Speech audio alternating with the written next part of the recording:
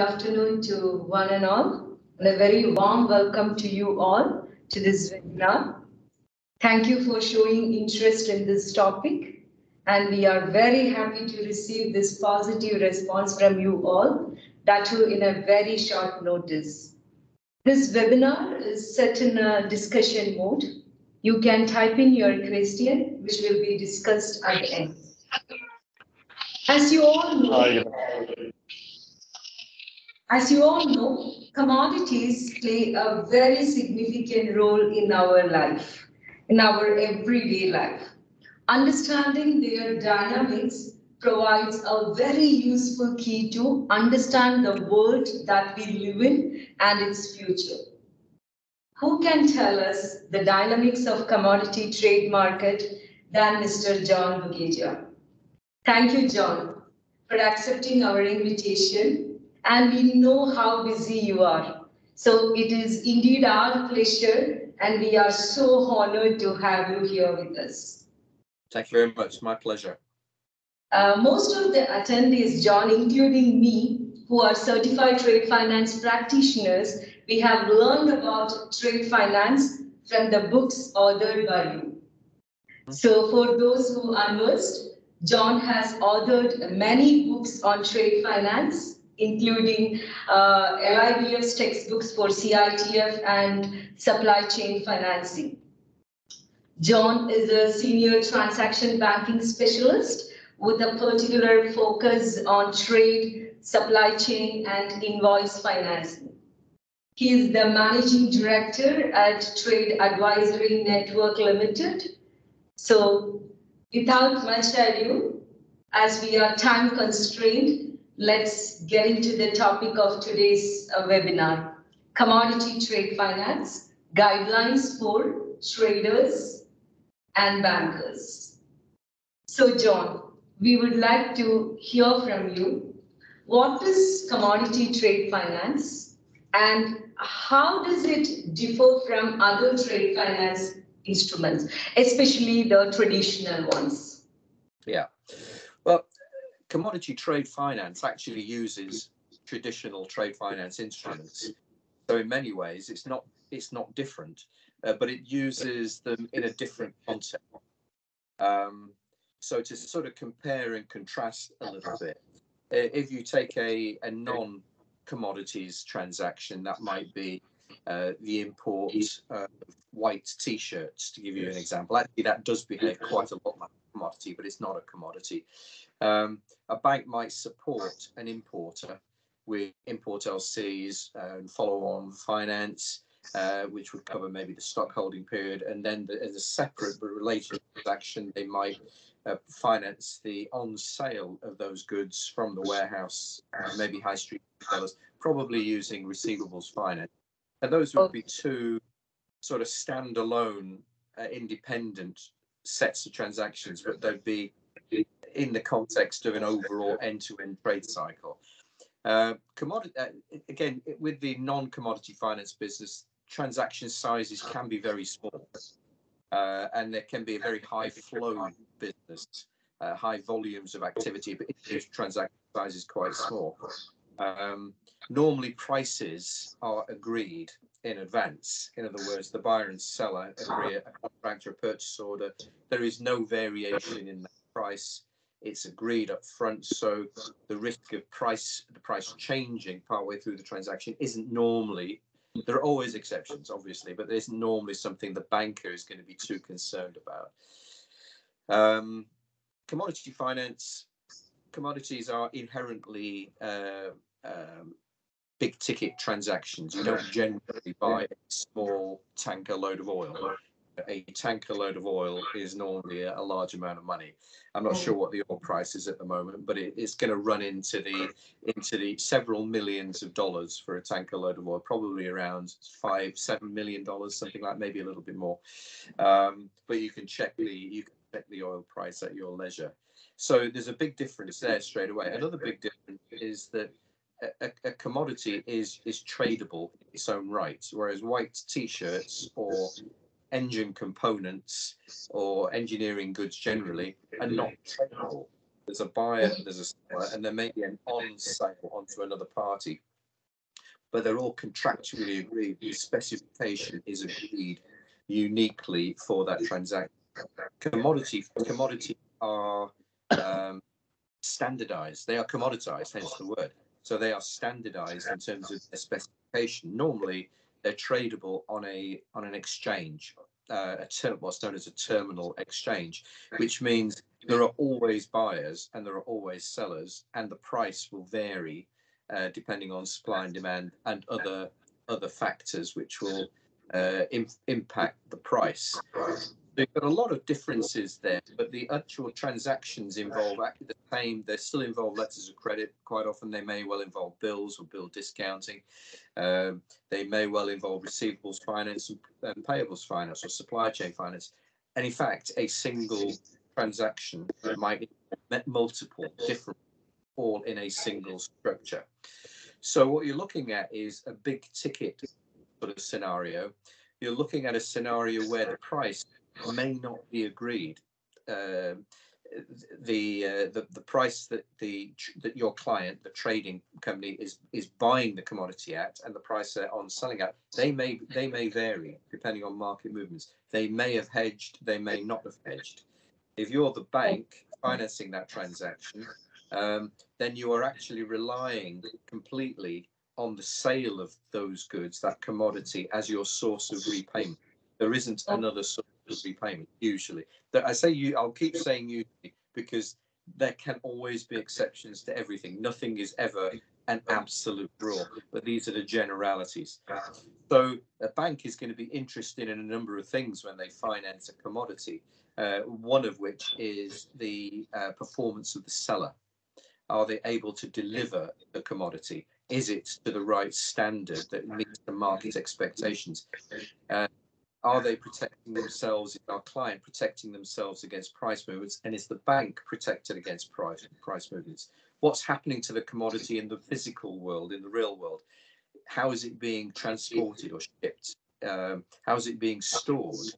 Who owns the commodity at a given point in time? Because that is the bank's source of repayment. It's the bank's security pending on sale. So it may be security for finance provided to the seller, the source of the commodity. And when the commodity is then sold by the client to the off-taker, the buyer, that becomes the source of repayment. All of those cash flows need to be controlled and managed and monitored. The bank needs to protect itself against price fluctuations. And the bank needs to be confident that the goods themselves do exist, are of the right quality, and are under their control. Because with those goods, that commodity, whatever it is, it disappears. It gets delivered to a party outside of the bank's control. That means the bank has no source of repayment. So in many ways, very similar to traditional trade finance or standard trade finance, but there are these added complications. And I think if there was one golden rule, and that is, it's not a good idea to dabble in commodities finance. You may be very, very good at providing a range of trade finance solutions or a range of customers covering a range of products, but you really have to understand the commodity and the market. That's why it's difficult. I would never describe myself as a commodities finance expert or a specialist, because you can't be an expert in all the commodities. Somebody might be an expert in grain, somebody else might be an expert in oil, somebody might be an expert in liquid petroleum gas or metals or whatever it is, but they're not going to be an expert on everything. And it's actually deep expertise in the actual commodity and the way that market works. That's really important. All the other sort of rules about knowing your customer, doing the due diligence on the transaction, they all apply as well. But the impact of getting that wrong is much greater with commodity finance, because the commodity is the source of repayment. There is nothing else. You don't normally have a secondary source of repayment. You might have credit insurance, which might help on the receivable, but you don't normally have fixed asset security or anything like that. You're completely dependent on the transaction for your source. Yeah. So in recent years, what we have seen is the commodity trade finance is gaining a lot of importance. Is it due to the fact that supply chain financing is now replacing the traditional trade financing methods? Because even the traders as well as the bankers, they would like to go for either receivable based financing or loan based financing because of the Basel IV and the more restrictions that is going to be imposed on the banks, even on the off-balance sheet exposures. Yeah, I'm not sure it's become more popular. I think it's gained more visibility, which maybe gives the impression that it's more prevalent. I think commodities finance has always been with us. It's always been complicated.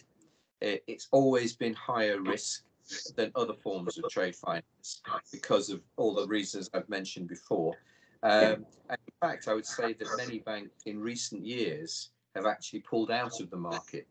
So because they've lost money, and they lost money usually because of fraud or poor controls, which enabled fraudsters or financial crime to be perpetrated. So it's become more specialized. And at the moment, I would say right now there are fewer banks involved in commodities finance than there used to be, but they are more knowledgeable and they are more specialized in what they do. And they need to be, because the prevalence of financial crime has increased. You've all seen you will have all seen the things that have happened in Singapore. Yeah, we are going to discuss that. Involving Singapore. And Singapore is not alone in that. It just happens to be a major trading hub. So financial crime, I think, is the biggest issue. Credit. If you look at trade finance generally, you've got performance risk on the supplier. Generally, you've got credit risk, or the ability to pay on the buyer. Those two things go hand in hand. So if the supplier fails to perform, the buyer doesn't have an obligation to pay. So the quality of the credit risk becomes irrelevant if the supplier fails to perform. If the supplier performs correctly, then you're reliant on the credit quality of the buyer. Now, those things apply to all forms of trade finance, but with the size of the transactions and the relatively high gearing, a lot of companies involved in commodities finance are actually not that big in themselves. Traders, particularly the intermediaries between the original producer and the off-taker that's actually turning that commodity into something else, they're normally quite big companies. The producer may or may not be a big company. It may be a farm, producing grain with no resources at all, no access to finance. Or it may be a major sort of oil multinational. But the parties in the middle, who are traders, they often have very, very limited resources of their own. So if they don't perform their role correctly, or something happens either side of them, they don't have anything to fall back on. So that's why the bank is dependent on transaction control, security in the goods, and controlling the goods and controlling the cash flows. So a lot of banks have dealt with traders without necessarily fully protecting themselves against the risk that the trader ceases to be viable and then gets involved in financial crime. Financial crime is very interesting. I'm not sure, I don't want to take us down too far down the financial crime alley, but it's very closely associated with commodities trade finance. And if you want to do commodities trade finance successfully, the thing that I would really say you need to protect yourself against is financial crime. Credit risk analysis, performance risk analysis are things which you have to do for any transaction. But financial crime is so difficult to manage with big ticket transactions involving multiple parties. The goods can change hands multiple times during a single end-to-end cycle. So financial crime is really important, and it can take a number of forms. I mean, it could be that parties collaborating together to defraud, or another party, and the bank happens to be an innocent bystander during that process.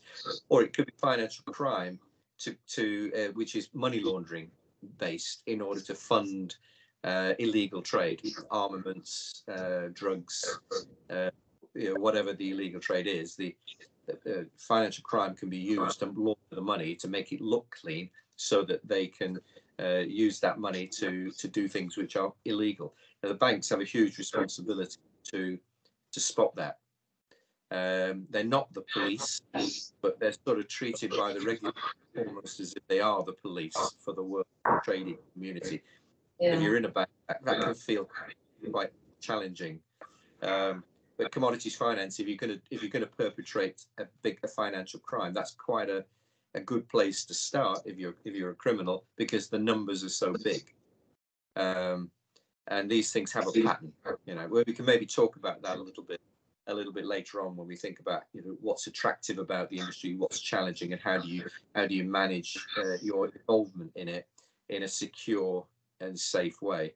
And one of the reasons that this is interesting for me is that I get involved in commodities trade finance generally when it's gone wrong, not when it's going well.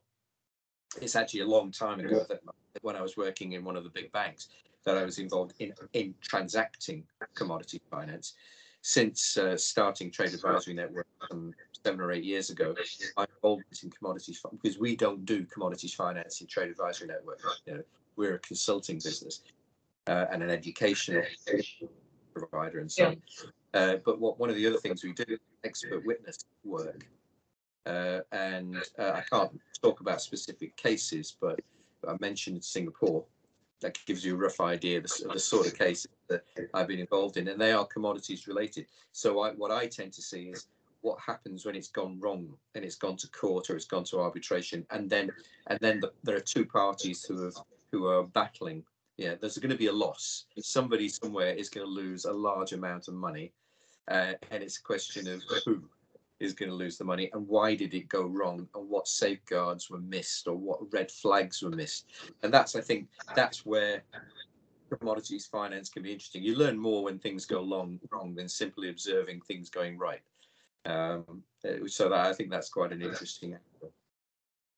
Yeah, in your discussion also, John, you were referring to big banks. So commodity trade financing, is that an option for small banks, or it is suitable to the portfolio of global banks only?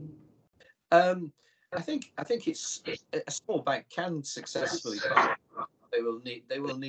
They can be a small bank, but they will need deep pockets. A small bank with a small balance sheet and limited access to funding will probably struggle.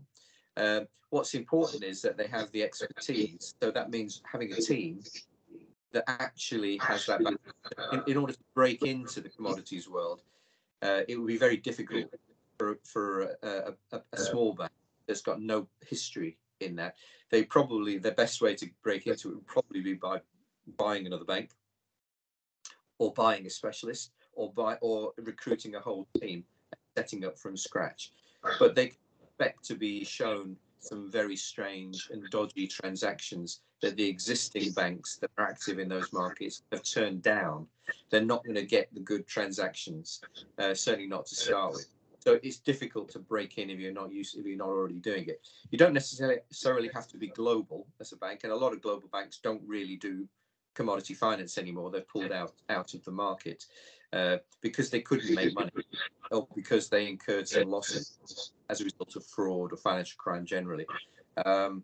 So you don't necessarily need to be global, but you do need to be on the ground in the markets in which you're active. So you don't need to be everywhere, but you need to be visible and on the ground. Otherwise, you're going to struggle to have control over the products, the goods. You're going to struggle with executing local receivables arrangements or executing local practices and just being aware of how a particular market works. It would be very difficult to trade in commodities involving, let's say, Singapore and India. That's a good example. There's a lot of stuff goes between. If you don't have a presence in Singapore or India, no, you could operate with a correspondent, and that's fine. But if something goes wrong, you will struggle to to extricate yourself as a bank without incurring a loss. So I would say it's not the size as the physical footprint and the presence, and most importantly of all, the expertise and the precedent, the history. As I say, even if you've got the best team in the world and you're starting from scratch, you'll probably be shown transactions that the other banks have declined. And that's like almost like a rite of passage. You'll have to go through that process before you start seeing transactions which are actually interesting and you want to do. And you have to be a little patient, I think, in order to get some traction there. And you have to accept that there will be loss to start with. I mean, the things will not always go perfectly. A bank expects to make a loss occasionally on transactions. And if you haven't got a history of transactions, that first loss could be a big hit. If you've done a million transactions and then you take a hit, you sort of expect that. It's the cost of doing business. But when you're new in a market, that can be a real challenge for your investors and your shareholders and your depositors and your regulator. Oh yeah, that's very true. The regulator is the now in the trade financing, like recently the survey conducted by ICC even shows that for the trade financing, the biggest impediment is the AML regulations. That's what the trade finance practitioners are opinion. I think it can certainly appear that way. I think if you have really good practice in terms of due diligence, then it's still onerous. So, but if you've invested in the systems and the practices and can generate scale, then you can still make money. I think the problems arise when you have to invest in the systems to manage the due diligence, but you don't have the scale, and then the work and the cost involved looks prohibitively high. That's why it's quite a high barrier to entry, I think, for that reason. When you only really test these things when they've gone wrong. I mean, so there is best practice. There is lots of guidelines as to how you should progress. For example, I take an example. Let's say I'm financing a shipment of metals from the source. My customer is a trader.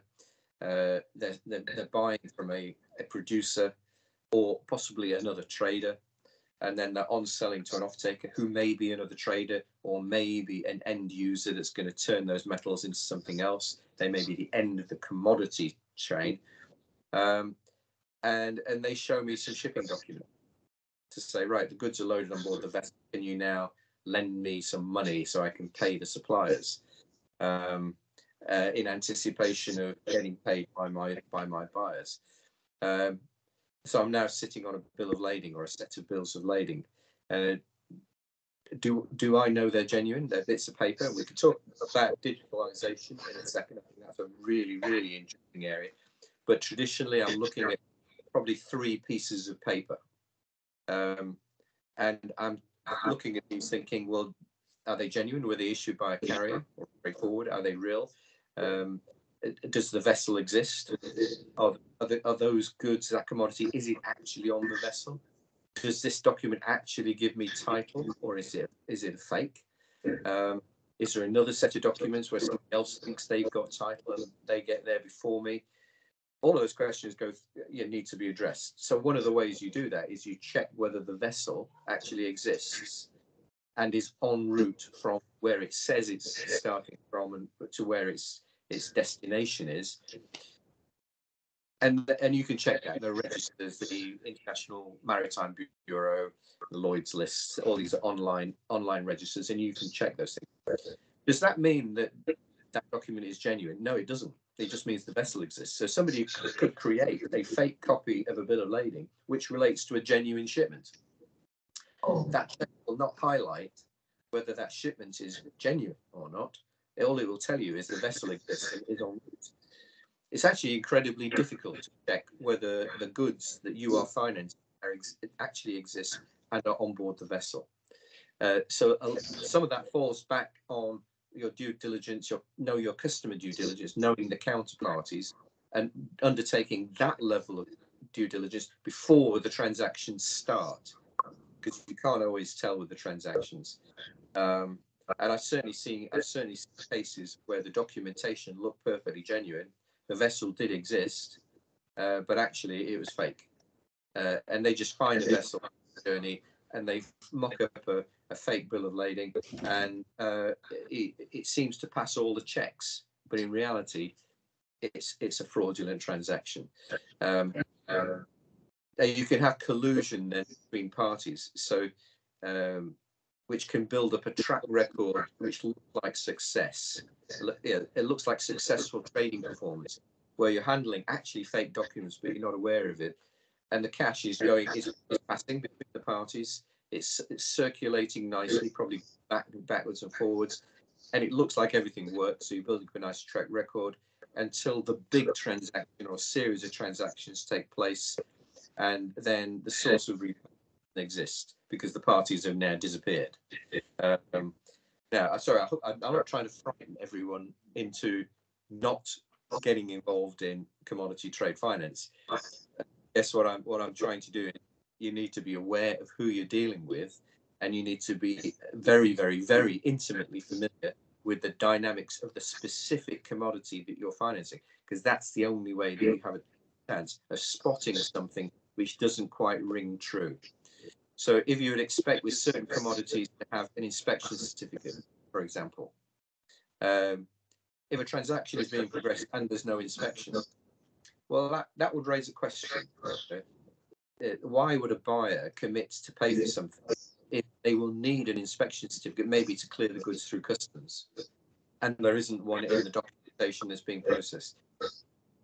There may be a perfectly satisfactory explanation, but it's a question that needs to be raised. If you don't understand your commodity that you're financing, you won't know whether something is normal or unusual, whether it's an exception or in the normal course of business. So all of those things mean you have to really understand the commodity you're in.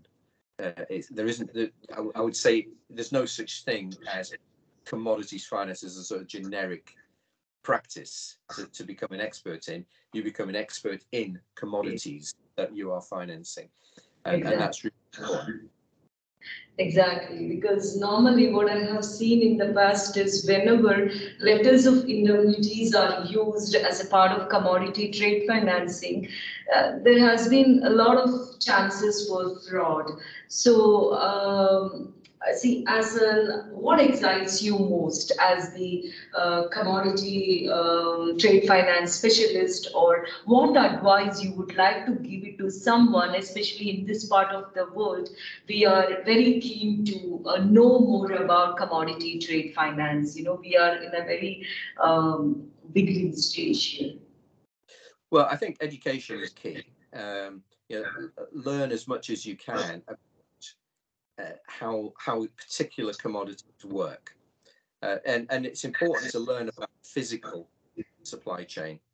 I think we're all bankers on this call, ex-banker in my case, and it's easy to fall into the trap of believing that the banker's role is the most important role. Everything revolves around the bank when you're financing trade generally, not just commodities. And the reality is that's not true. The world does not revolve around the banks, because the most important parties are the buyer and the seller. And what's most important to them is executing the transaction. So sourcing goods, making sure they're the right goods, making sure they're shipped, making sure they arrive, making sure they're to the right and they arrive on time, making sure they're paid for. And then making sure you don't run out of money. But so from a banker's point of view, if you're looking to learn about commodities, let's learn about the physical side first. Learn about how it works, how oil get traded, how does grain get, how do the markets, how does the exchange work, what are the hedging opportunities, what's the history of price volatility, and really understand. You don't necessarily need to be an expert in customs clearance processes for each commodity, but you need to know enough to say that to be able to determine what's right and what's wrong, just at a high level about your commodity. So some of the commodity finance, some of the more bespoke or exotic things like the cocoa bod programs from, where was that? Was that Ghana? I can't remember now. Ghana. Well, it was Ghana, wasn't it? Yeah. It's a long time ago since I got involved in that, a long time. But what's the impact of weather on that? You're financing something which literally doesn't exist. It's being planted, it's being farmed, and eventually it will be harvested. And when it's harvested, that commodity then can be sold and is your source of repayment. So what about the weather? How does that work? What about plague? What about diseases that might? All of those things. I mean, you need to understand them, and then you can decide whether the risk is acceptable, and then think about the financing. Always start with the physical supply chain. We advocate that in all the work we do, both educational work, but also with banks, fintechs, and with corporate. Whenever we're looking at the way they trade, we always say, well, forget the banking to start with. Anyone that in the first meeting starts talking letters of credit, kick them out the door. Send them home and say, no, that's not the place to start. The place to start is, where do you source? How do you source? What are the performance risks? How do the goods move? Are they perishable? Are they valuable? Do they need to be insured? Do they need to be stored in particular conditions? Who controls the storage, etc. All the way through to how do you get paid? How do you ensure that the goods get delivered to the right party? That party has the ability to pay, has the legal obligation to pay, and how do you then control the cap so that when they do pay, we, the bank that's lent all the money, actually get our share. We get paid first. Start with the physical, then look at the financial, and I think this brings us to the most exciting bit of the most exciting development, potential development in the world of commodities finance, I think, is and will be for the years to come the digitalization of trade. It could have a massive impact on commodities finance. And I've talked about the physical supply chain, the financial supply chain. Then there's the information supply chain. So that's the data that gets produced. And the traditional world of commodity finance, that data is paper. So you have your invoice, you have your purchase order, you have your marine insurance, you have your documents, you have your packing list, and most importantly, you have your documents of title, your transit documents, which are usually documents of title. They're all bits of paper.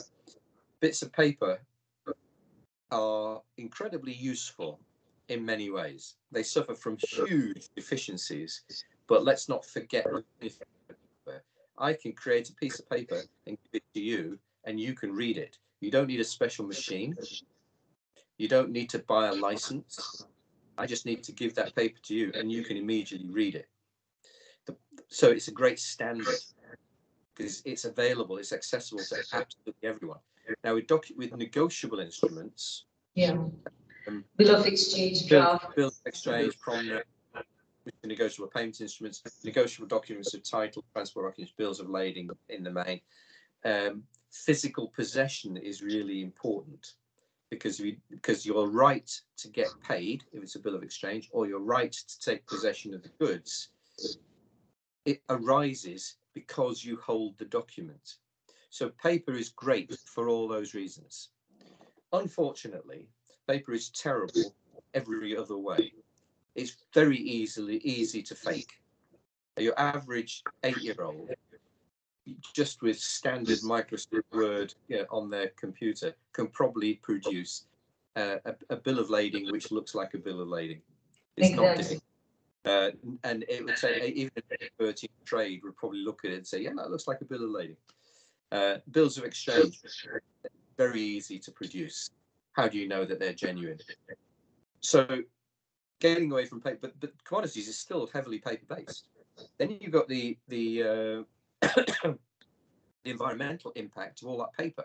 Before we start thinking about the alternative, all that paper has to be printed. It's then stored. if we're talking about documents title, negotiable instruments, it has to be stored in a secured way. Because if you lose it, you've lost the value. You're no longer entitled to those rights if you've lost the original. It has to be shipped. So I said earlier, I could write a piece of paper and give it to you. Well, I can't because you're sitting in Bahrain. But I would give it to a courier.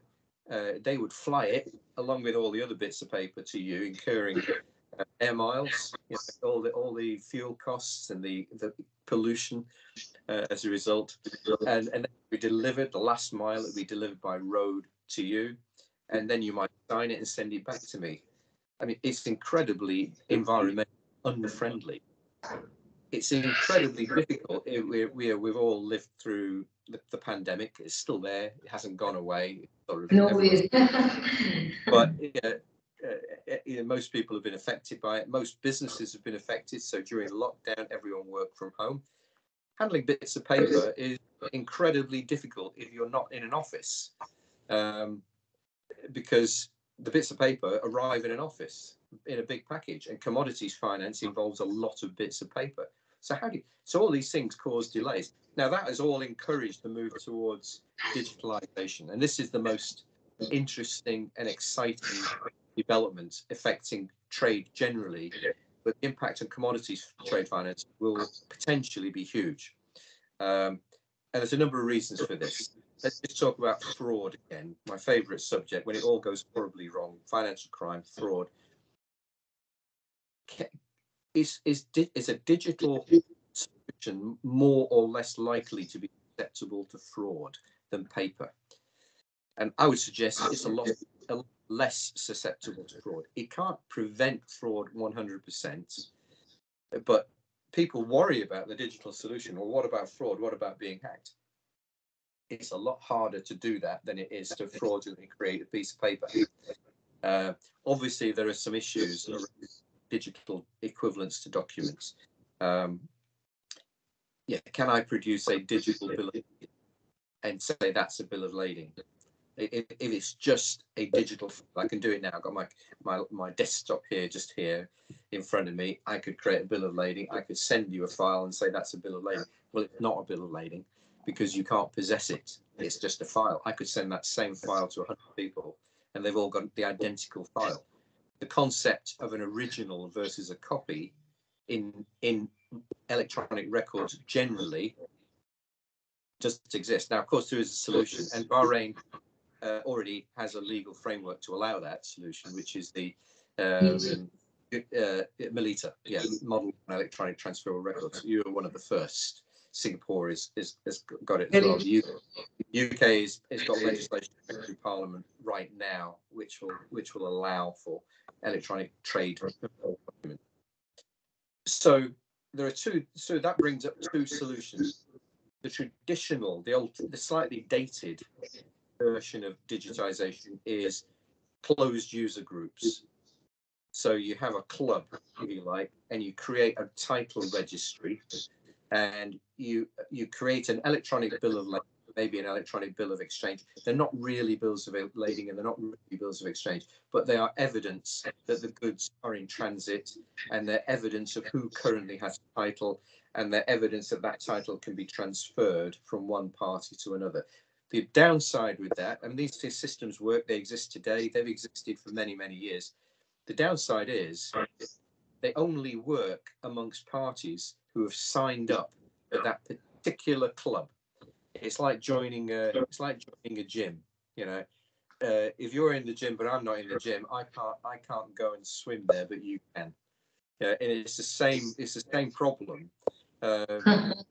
If you're using Bolero, for example, or SDocs or Wave, and I'm not, I can't be a party to that transaction because I can't be registered as an owner of goods, exactly, unless I'm a member of the club. Similarly, with you're all familiar with some of the consortia, some of the payment and trade platforms like Marco Polo, Contour, Congo.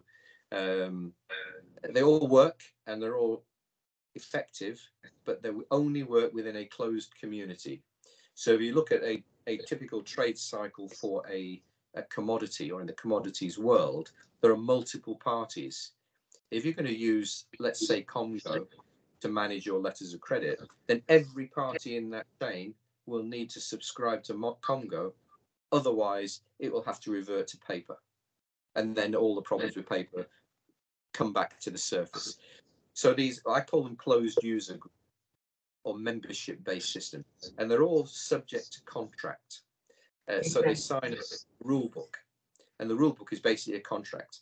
And that contract says, if you take a bill of a payment instrument, for example, if we both signed a contract that says that digital record or that entry on the blockchain, and we can talk some more about blockchain, interesting stuff, that entry on the blockchain that says I owe you the money, if we both agree contractually that that means that I do in fact owe you the money, then under contract law, you can sue me under the contract if I don't pay you. But if you transferred that payment obligation to another party that hasn't signed that contract, then I don't owe them money because they haven't signed the contract, so they can't sue me if I don't pay them. So everyone's got to join the club. Now, we know that in practice, we're not going to have a situation where there's only ever going to be one club and everyone joins that one club. There are going to be multiple clubs, multiple platforms, and no one is going to want to join all of them. So you have an interoperability problem. Now, the ICC are doing a lot of work on interoperability, but the alternative approach will already work legally in Bahrain. So you're actually ahead of the game here. Is to say, well, let's not have a club, a membership-based system, or a closed ecosystem. Let's have an open ecosystem approach whereby we actually look at the benefits of the possession of a document, but we make that document digital, but we use the appropriate technology to establish the principles of independent control. So one party has an original, everyone else doesn't have an original. You can transfer the original from one party to another exactly the same way as you can with paper. Also, all consistent with Melita, model law and electronic transferable records. And beyond the benefits of paper, you can also verify the authenticity of what's in that document. So you can verify that what you're looking at is the latest version. There may be earlier versions. You're looking at the latest. What you're looking at has not been tampered with, and it is the definitive version. You can't do that with paper at all, but you can do that if you have the right technology. Now, the technology does exist. There are a couple of versions of the technology. They have a different sort of approach, but they do exist, and they're sort of based on blockchain. So let's talk about blockchain. What are the advantages and disadvantages? Blockchain caused a huge amount of hype several years ago when it first gained some prominence. It was well known for Bitcoin years and years ago, probably for the wrong reasons. But blockchain, forget Bitcoin, forget cryptocurrency for now. Just think about blockchain as a way of recording something that everyone can share and see, and it's immutable. It can't be changed. It can't be tinkered with. But you could, and a lot of these closed ecosystems like Congo and Marco Polo, that's how they use blockchain. The data as to the nature of the transaction, who is entitled to what, who is due to get paid, who has an obligation to pay, all of that is recorded on the distributed ledger. So the first problem you got then is, well, do you want everyone to see that? Because the principles of distributed ledger technology are that it's accessible, it's open.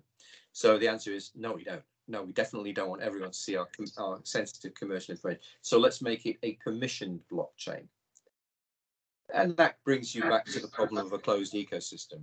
Only people that have permission can use that blockchain.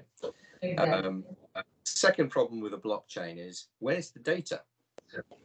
Where does it sit? In which jurisdiction is the data actually placed? Are you, as a company, as a bank, or as a trading company working with a bank, are you happy for your business data to be held on a blockchain in a distributed ledger somewhere in the world? And in many countries, the answer will be you're not allowed to do that anyway. I'm not sure in Bahrain whether that would even be legal. It may be, it may not be, I don't know. But in some countries, it would be legal to hold your data outside of the jurisdiction of the country where you're registered for data protection reasons and all the rest of it. So you have another problem. Now, going back to benefits of Melita, and I'd be interested actually in getting some views from the attendees as to what's actually happening in Bahrain with regard to making use and taking advantage of this law, which you already have in place. You're one of about 5 or 6 countries which has this in place today. So using the technology, you can look after your own data on your own server. The electronic record with your business data does not need to be shared with anyone.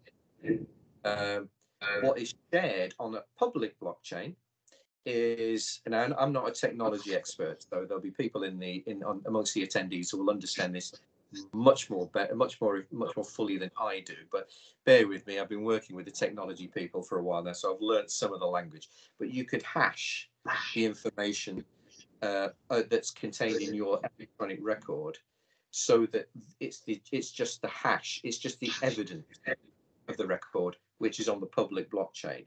So for somebody else, nobody can look at that information on the blockchain and recreate your record. But if they've got a file, a copy of the record, they can show the record to the blockchain, and the blockchain will then say, yes, that is original. You are the owner, or you're not the owner, and it hasn't been tampered with, and it is the latest version. Or it's not original. It's not the latest version. It has been tampered with. So because it's a public blockchain, that means you don't have to be a member of anything in order to verify that what you've got in your possession, on your computer, on your server, is in fact the definitive original document. So whatever rights that you have as holder, you have them because you can verify against the blockchain.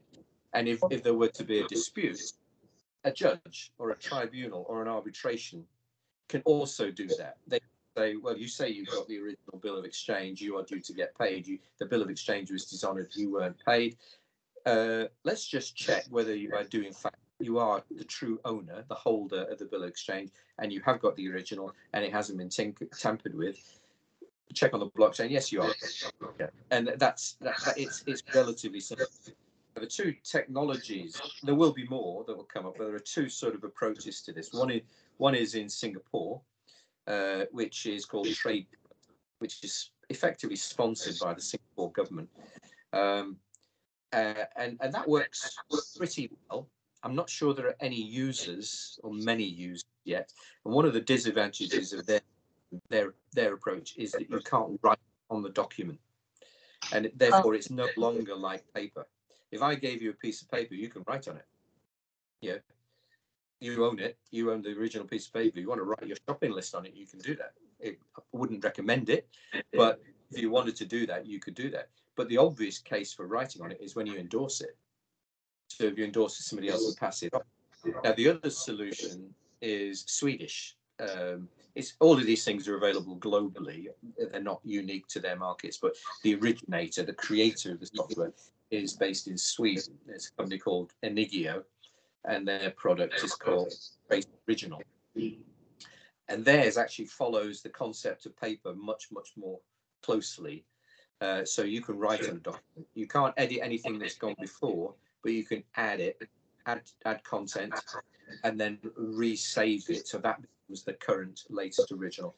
And anyone can transfer that document. The only person that needs a license is the person that creates the document in the first place. And that's exactly the same as I can't create a Word document unless I've got a license with Microsoft. I can't create a PDF unless I've got a license with Adobe. Well, it's the same principle. If you have a license for Trace Original, you can create an original digital document. If I can do that, I can send it to you. You can verify it through blockchain. All you need is internet access and a browser, and that's literally all you need. And you can now verify it. You can now own it. You do not need to have a license to do that. You can now deal with it as if it were paper. Transfer it to someone else, add to it, whatever. So to me, that's the ideal solution. Now, what that will do eventually for commodities trade finance is it will eliminate the need for letters of indemnity for a start, because a letter of indemnity is a great way of perpetrating fraud. It's a relatively easy way. Or haven't got the original bills of lading, they're in transit. Never mind, have this letter of indemnity and give me the goods anyway, or finance the goods against this letter of indemnity. Well, if a bill of lading were to be wholly digital and wholly transferable in the true sense, in the same way that like negotiable and fully negotiable, you don't need an LOI, so you don't need that problem because you can verify that it hasn't been tampered with. You know that it's its correct state.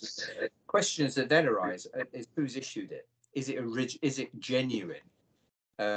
So then you have to use the electronic signature technology, which already exists. Again, these things are not new; they already exist. So using electronic signatures, electronic identification protocols, you can verify that this document was in fact issued by a carrier. It is genuine, and it hasn't been fraudulently amended. It is the original. The goods do in fact exist on that vessel, because that's what the carrier said. Of course, the carrier could be committing a fraud. Yeah. So this does not eliminate completely 100% the risk of fraud ever happening, because if a carrier decides to commit a fraud, then obviously their paperwork, their digital documents will look original because they are original. It's just that they're colluding with a trade. Obviously, they could do that today in paper form very, very easily. But at least you protect yourself against the risk that a fraudulent third party creates something that looks like a bill of lading, but actually is a fraudulent document. If you follow the right protocols in terms of identification and signature and original document technology like Trace Original or Trade Trust, then you know what you've got on your file is in fact an original bill of lading issued by the right party, and you are the holder, and therefore you have title to the goods, and that's your source of repayment. So everyone can now relax and be happy and get into commodities. Of course, life isn't quite that simple, because but no longer banks can say that we deal with only documents. They need to know the three lines, like the supply chains, the physical, financial, and the information supply chain, and they must be aware of how this work. Then only they can get in, to the commodity. And as I said earlier, the banks aren't necessarily in charge of this process. It'd be nice to think that the banks were making the decisions, but they're not. In terms of bills of lading, it's the carriers, it's the transport industry that actually will decide whether they want to embrace the technology and make use of the legal changes that are happening all over the world. Actually, the big one will be the UK, because so many trade transactions are subject to UK law. The Commonwealth countries basically have a version of UK law. It's very similar, where the law changes in the UK. So it'll be the Bills of Exchange Act and the Carriage of Goods. I think it's the Carriage of Goods by Sea Act. When those change, if they will do this year, then the Commonwealth countries generally will say, well, that applies to us as well. They'll pass similar legislation. The EU is passing similar legislation. North America is doing likewise.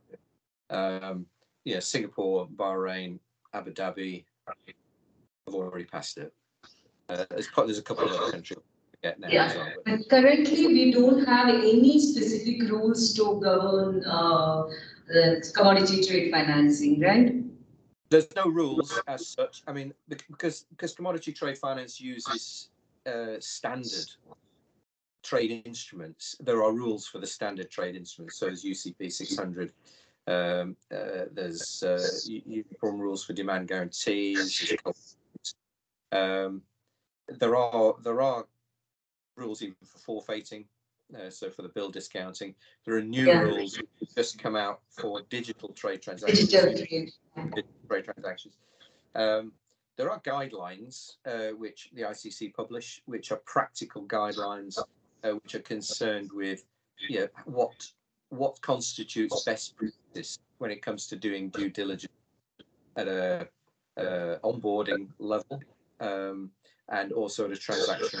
So what do you need to know about your client, which is basically what you need to know everything about your client. But what do you need to know about your client's suppliers? What do you need to know about your client's buyers, your client's customers? That's because they are the source of repayment. And in order to validate from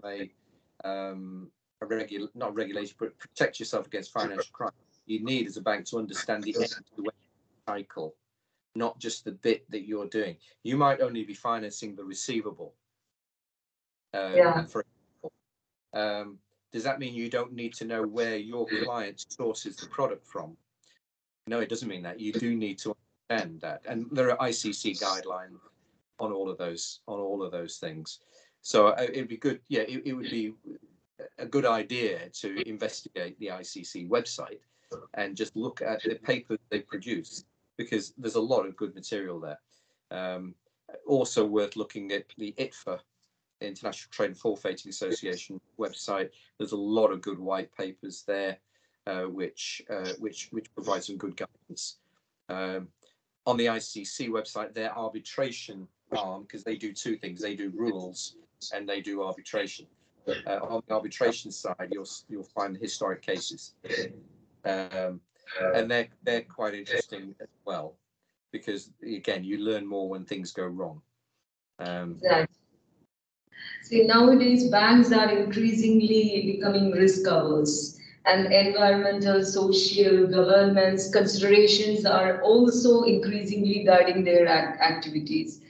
This is on one side, and on the other side, there is rising geopolitical risk and a series of recent scandals that has happened with the commodity producers and traders. So no discussion on commodity trade finance is complete without talking about the collapse of Hin Leong Trading Company in Singapore. Yes, the fraudulent operations done by the owner himself, which has shocked many of the banks who have financed Hin Leong Trading Company. What do you think? Will banks remain committed to commodity trade financing? I think the number of banks that are committed to commodity trade financing has gone down. There are fewer banks now that want to finance commodities because of all the reasons you've mentioned.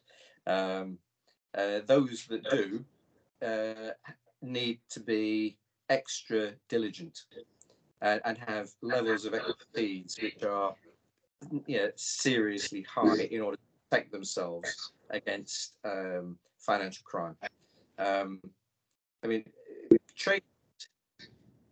I suppose there are two categories of crime type trader situations. One is a trader sets out on day one to basically perpetrate some financial crime, and they'll create an environment which makes them look legitimate, and then they'll pounce.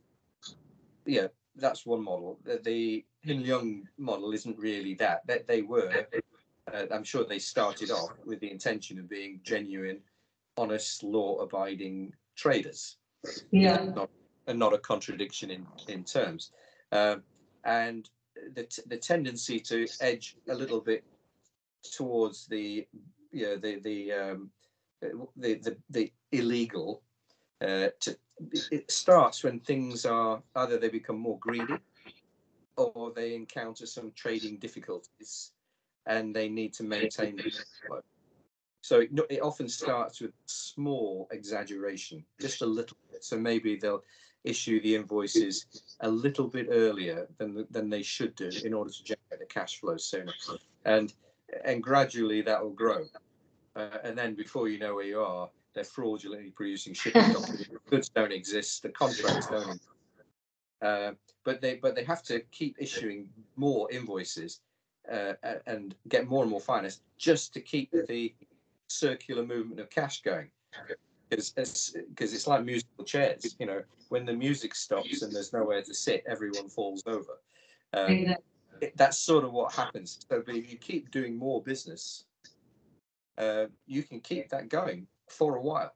until it all stops, and then it becomes clear that this is complete fabrication. So we've had the situation in Singapore, in the UK, and actually it wasn't specifically the UK, but it was because it was an Australian owner. But you had the Greensill situation, which was not commodity. It wasn't specifically commodities related, although they did do some commodities. But they turned a relatively simple supply chain finance scenario into an anticipated. They were financing anticipated sales that hadn't even been agreed yet, and in some cases they were financing sales between parties that hadn't even met each other. But the investors didn't know that. Now, did they start off doing that? No, they didn't. They started off doing approved payables and genuine receivables, but gradually they shifted. So it has become more difficult, and the banks have become more selective, and some banks have simply withdrawn. You've got other scenarios. Obviously, the energy prices have gone sky high now. Well, that affects the shipment of commodities. That affects the prices. You've got the war in Ukraine, which has created a blockade on grain exports. I think it's wheat mainly from Ukraine, but it actually accounted for quite a large percentage of the global supply of Ukraine. That's caused a shortage, which has pushed prices up elsewhere. Yeah, all of those things. Then you mentioned ESG, environmental, social, and governance concerns.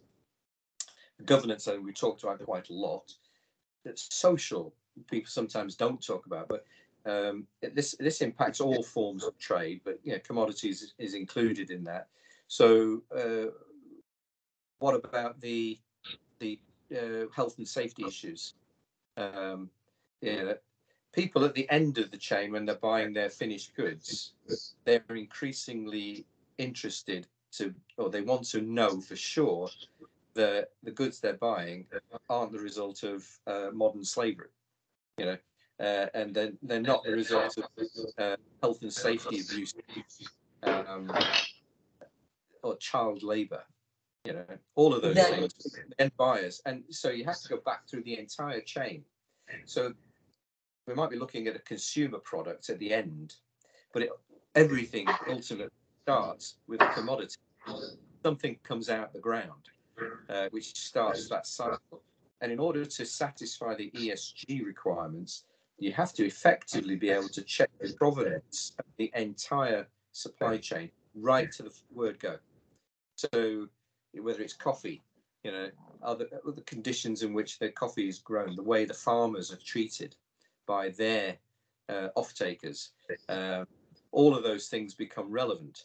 So now banks, they're not the police for this process, but they're the ones that handle the payment flows. They're the ones that handle the document flows usually, or the digital document flows. So the onus is on them to be visible and to monitor what's going on in terms of ESG. And there are all sorts of new processes which are being introduced whereby a supply chain can be certified. It's not perfect yet, it's a long way to go, but all of that adds cost process. Exactly. But it is necessary. And there will be increasing demands for ESG compliance. Now, the plus side to that is ESG compliance actually goes hand in hand with fighting financial crime. Because if you've got that provenance and that visibility, especially if it's digital, all of these things do actually connect to each other. But if you can manage your ESG processes correctly, you will, by definition, have sorted out your provenance. You will have sorted out your digitization, and you will be fighting financial crime. So ultimately, it will become a benefit to all parties. And that's where the banks that are commodities trade finance, that's where they're spending some time now, focusing on that. It's taken a few years to get to that point, but I think we are at that point now where the banks are actually taking it seriously. but there's quite a long way to go before the certification process is all embracing and reliable and automated. It's still quite, I wouldn't say superficial, but if anything that works on the basis of self-certification is open to abuse. So you sort of need to avoid self-certification. So surveys, which is a lot of the ESG practices are based on surveys now. It's to start, but it's not ideal. So you need to get beyond that. And that's the way the industry is going, I think. Very true, very true. So the risk-based due diligence is something the banks should be following to each customer. It's not stops with KYC, it's KYCC, CDD, that too risk-based. That's what banks should be following with the knowledge of the supply chains, the entire chains they must be aware of. Absolutely, absolutely. And that's what makes the job interesting as well, because you're not just dealing with numbers on a screen or bits of paper. You're dealing with real life transactions, real goods coming from real places, produced by real companies, real people, moving across the world, you know, going to real buyers. And part of the environmental side of this is the distances some of these goods travel. So the economics of commodities trading, let alone the trade finance, but the physical trading of commodities, the economics of that is shifting because the transport costs are going up, but the environmental impact is also being looked at very carefully. So is it still appropriate to ship goods, you know, literally halfway across the world? Does that still make sense? Should we be looking at more regional, localized production? That may not be possible with certain commodities. You know, probably not going to grow a lot of grain in a very cold climate or in a very hot climate. You're probably not going to grow coffee in a cold climate. You're not going to be able to access oil where there is no oil, and so on. But aside from those very fundamental constraints, shortening the distance between production and consumption is a trend, and it's a trend that I suspect will accelerate, which will create the impression that global trade is, if anything, shrinking, but that's not really a true impression. I think it's just changing its shape. Very true. Anyone has got any questions? The floor is open if you have any questions. Couldn't see any written question.